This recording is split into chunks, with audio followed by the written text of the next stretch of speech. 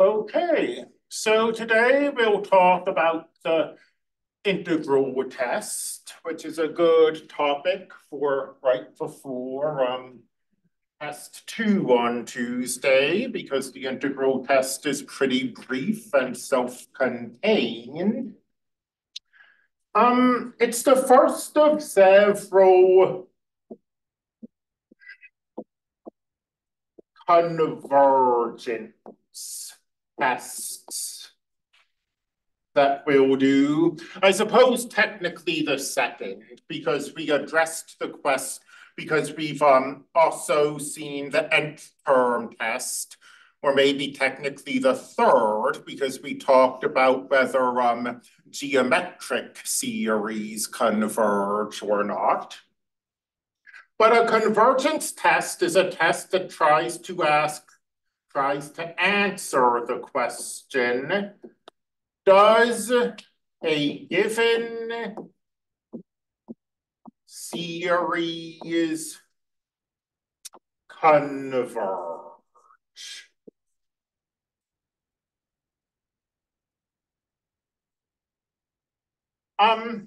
Notice a question we don't have written on the board, and that's to what?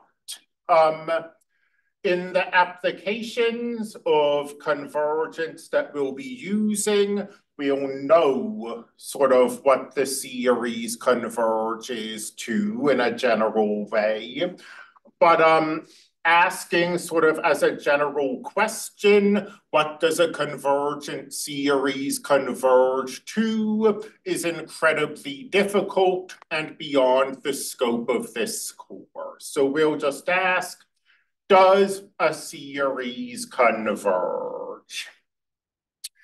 And I said it out loud.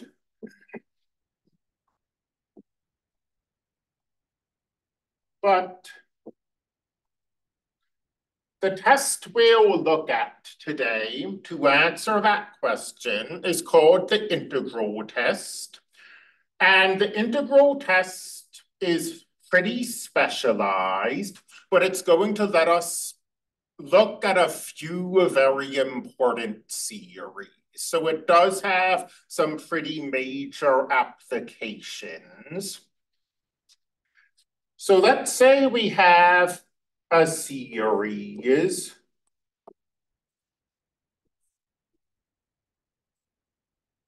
that's defined in terms of a function.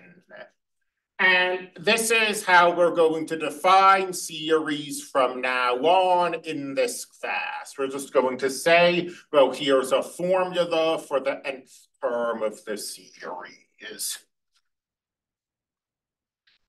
The integral test says, well, it has a few conditions, I guess we should mention.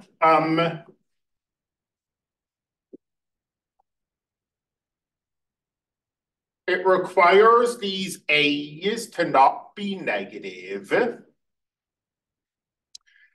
And if I'm remembering correctly, it requires these terms to be decreasing.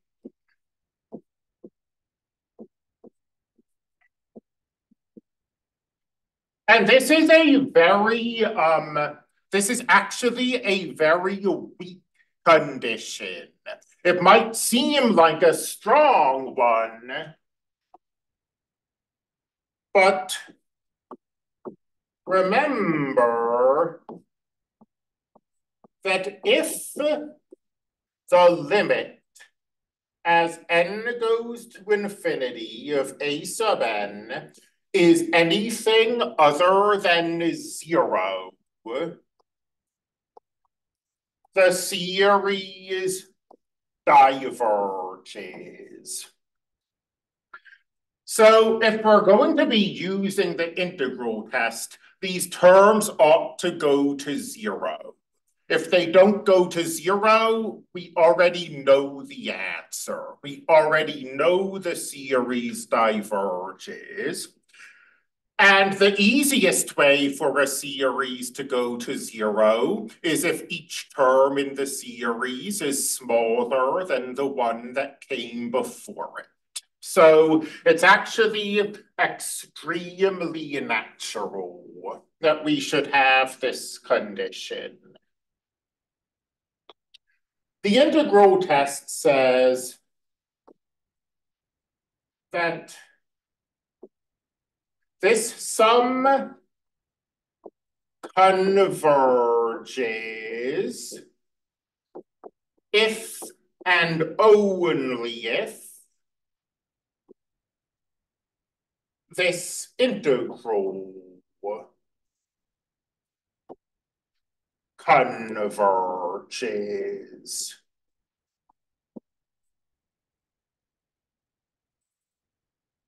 And you can mess around with that lower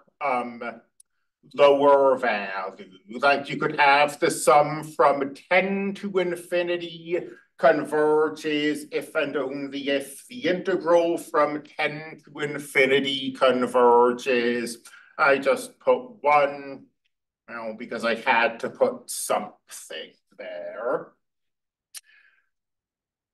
I've called this test extremely specialized. It might not seem that way.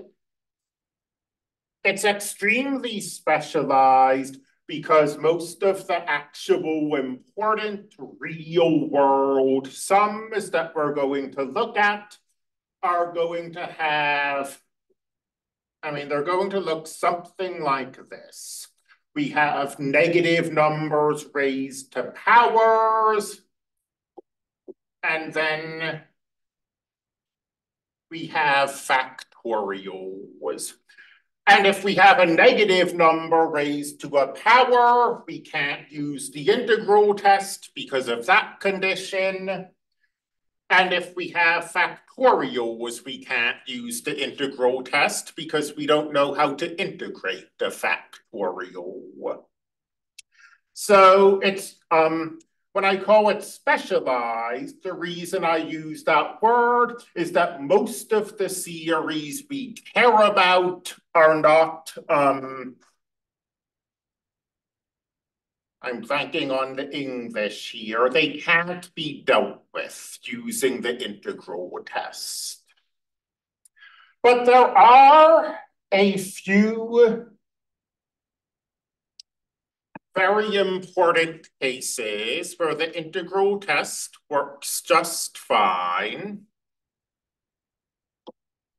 And the best known case, it's so important that it gets its own name, is called the harmonic series.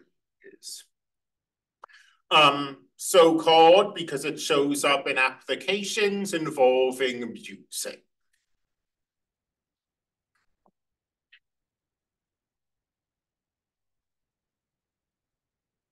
And the harmonic series is the sum from 1 to infinity of 1 over n.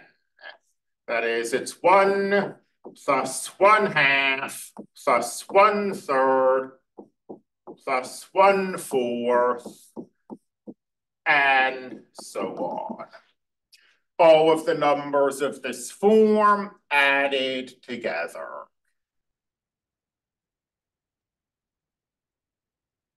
And the harmonic series is not geometric, and the nth term test doesn't tell us anything. Remember that if the terms go to 0, the series might still diverge.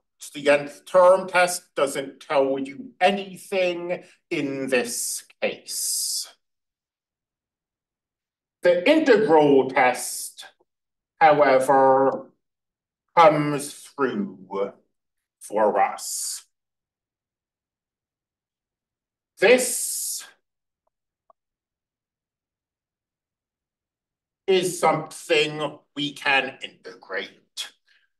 For those of you following along, like online students, I write this a little different than the textbook does. The textbook doesn't want to use n as a variable because n is often used as a constant, but I don't mind using n as a variable because, I mean, that's precisely what that D is there for. It's to tell your reader what's a variable and what's a constant. And here, n is a variable.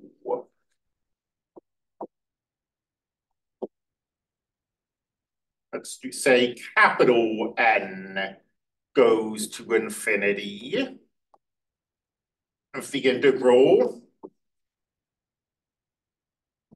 from 1 to capital N of 1 over n, lowercase n, dn. Maybe capital N was kind of an unfortunate choice just for talking about this, but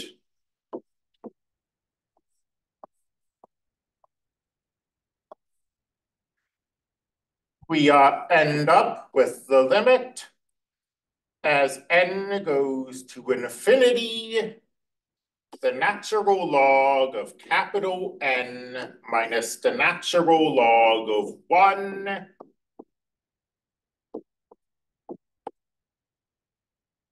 and as n goes to infinity, the natural log goes to infinity. It goes to infinity quite slowly, but it does diverge. And the harmonic series also diverges. And if nothing else, the harmonic series is an excellent answer to the question, well, with the rise of technology, why do we have to do this? Why can't we just go to a computer and calculate a bunch of really big partial sums and see what happens?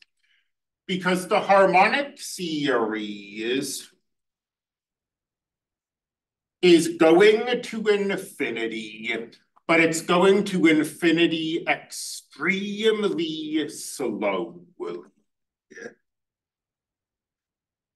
Like the sum from 1 to 1,000 of 1 over n is about, what the heck is this? Oh, it's giving it as a fraction. That's funny, but this is what I was looking for. So the 1,000th partial sum is 7 point something. The 1,000,000th partial sum is 14 point something. The billionth partial sum is 21 point something. Let me see, is trillionth next? The trillionth partial sum is about 28. The whatever the heck this number is, partial sum, is still less than 100. It's still less than 93. So, I mean, you could maybe look at this and say, well, I keep adding zeros and this keeps going up. So maybe it is just going to infinity. But I mean, it's hard to be totally confident when we add this many terms together and we're still sitting at 146. So the partial sum converges very slowly, but diverges very slowly, I meant to say. But it does diverge. It is going to infinity.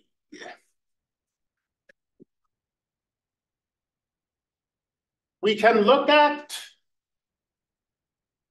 I mean, as far as important applications of the integral test, it's the harmonic series and a few minor variations on the harmonic series, or maybe minor isn't the right word.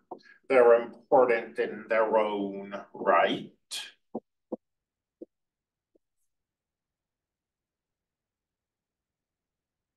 We can look at the P series. And a P series is a sum from n equals something, I'll just say 1 to infinity, of 1 over n to the P, where P is a constant. P is, I should say, a positive constant. So, for example,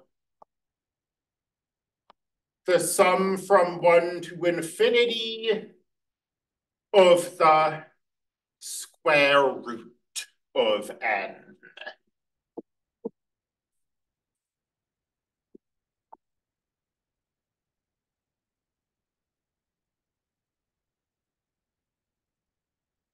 This is a P series because the square root is the 1/2 power.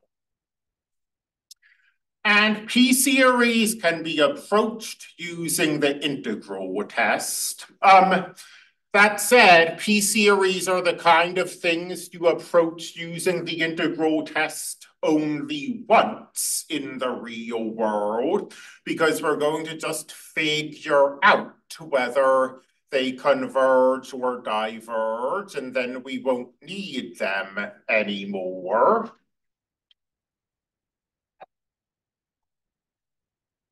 And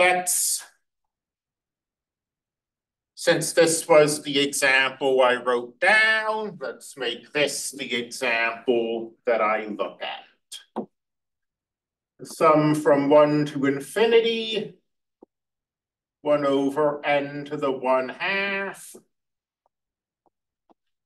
converges if and only if the integral from 1 to infinity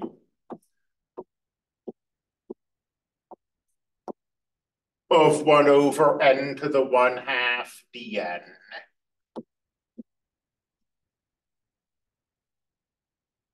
converges.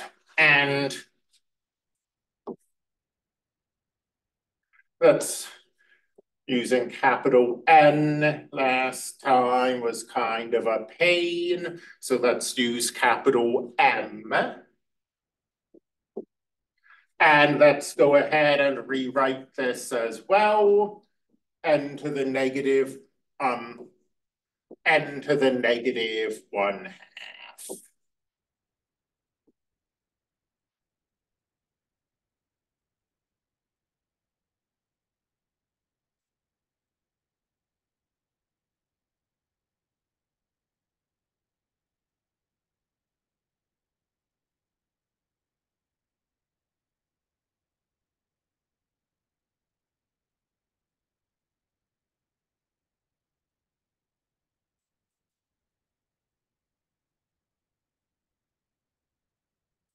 And this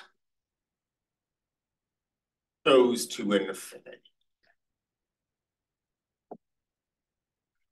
Let's see. So we were saying that this diverges. So, I mean, I say it converges if and only if the integral converges.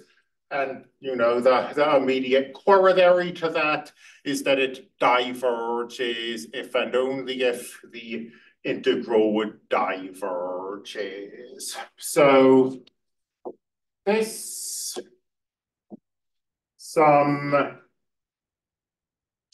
diverges As a matter of fact, you can see that if we have the sum from something to infinity of 1 over n to the p, and p is stuck between 0 and 1, this is going to diverge. And the sort of the general argument here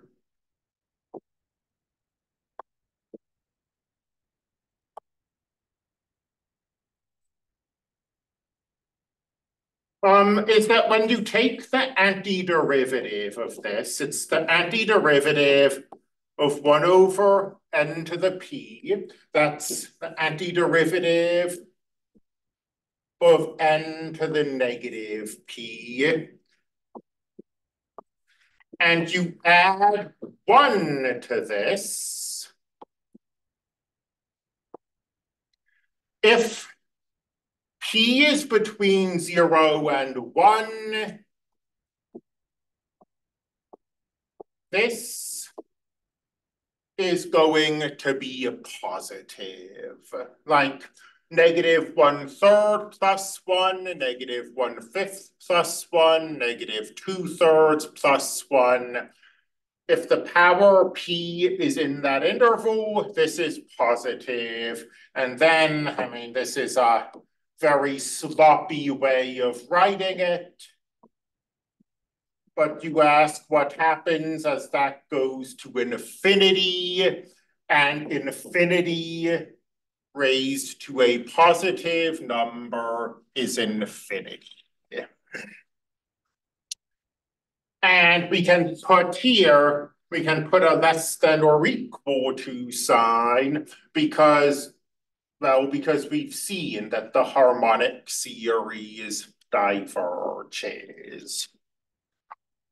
On the other hand,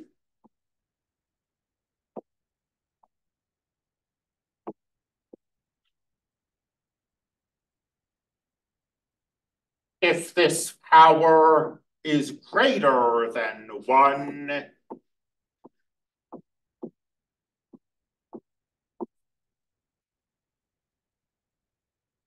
this series converges.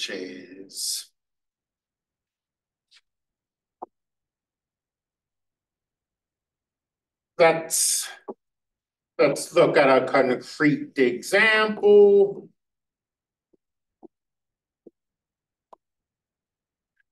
One over n squared.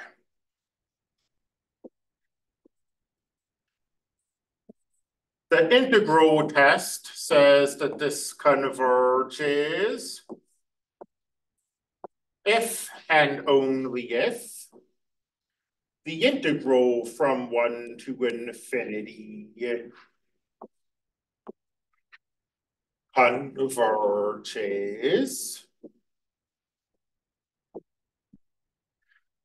And I hope that these integrals, I mean, integrals can be tricky, they can be straightforward, they can be anything in between. But I hope that n raised to the -2 is a pretty straightforward integral by now.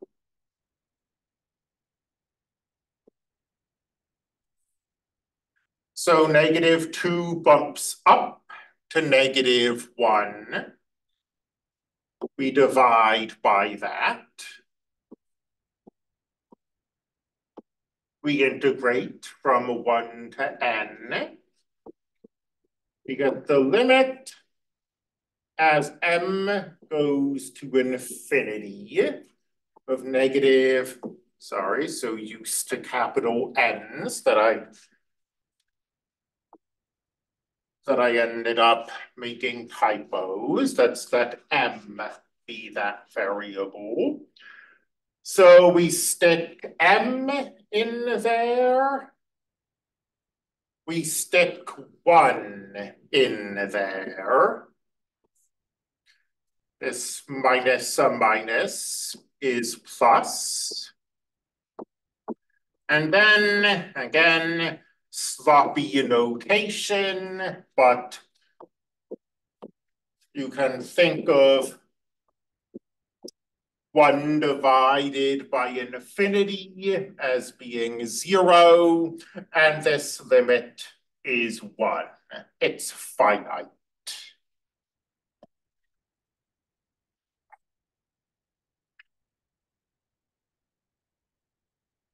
So this converges.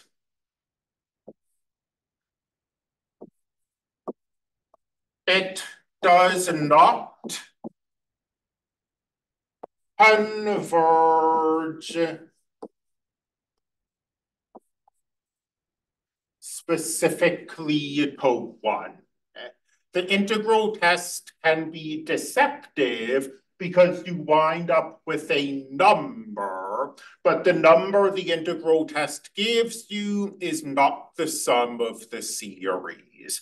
The relevant fact here is that we ended up with a finite number, so the integral converges, so the series converges.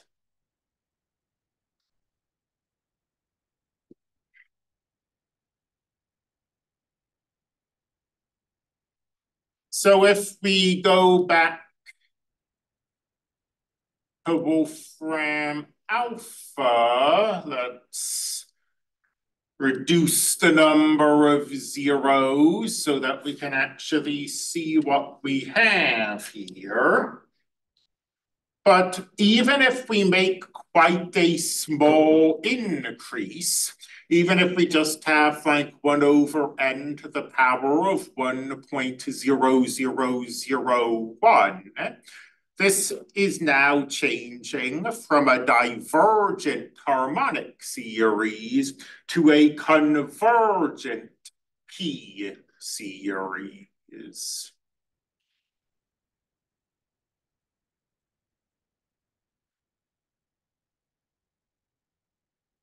If we add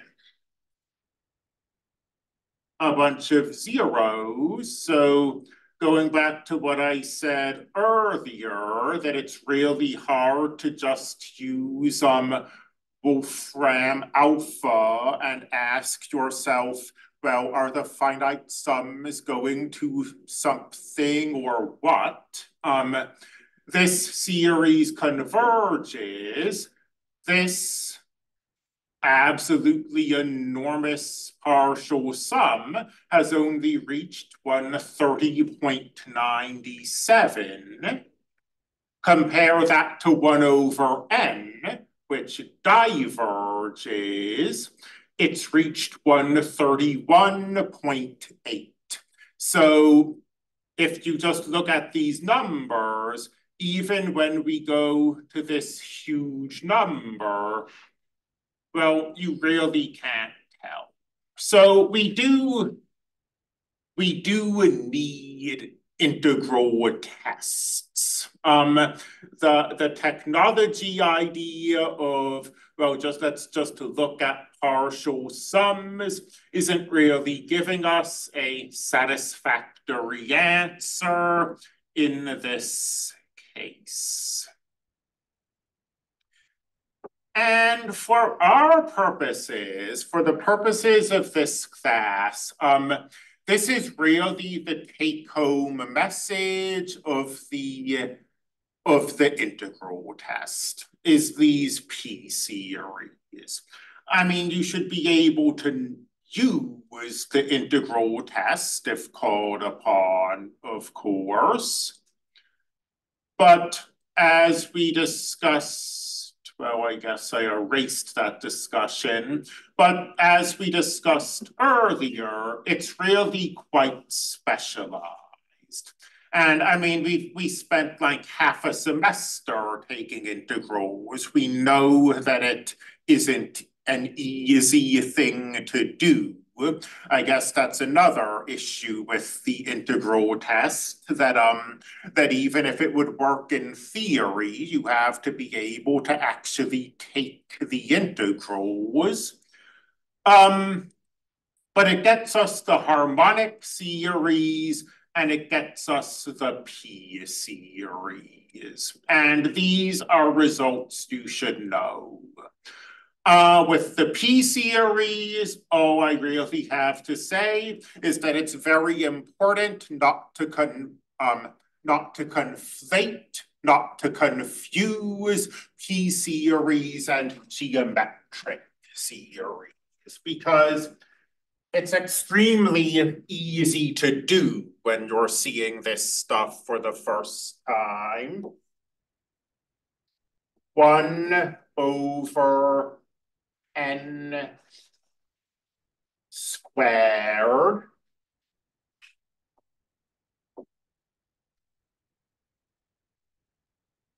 versus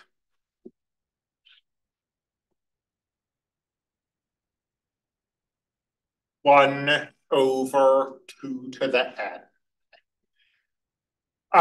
One of these is a P series, one of these is a harmonic series. Not harmonic, what am I saying? Geometric series. This is a P series. This might not immediately look like anything, but if you're a little clever and you think that 1 is 1 raised to the nth power, you can see that this is a geometric series. So they look kind of similar. It's, it's the difference between integrating x squared versus integrating e to the x.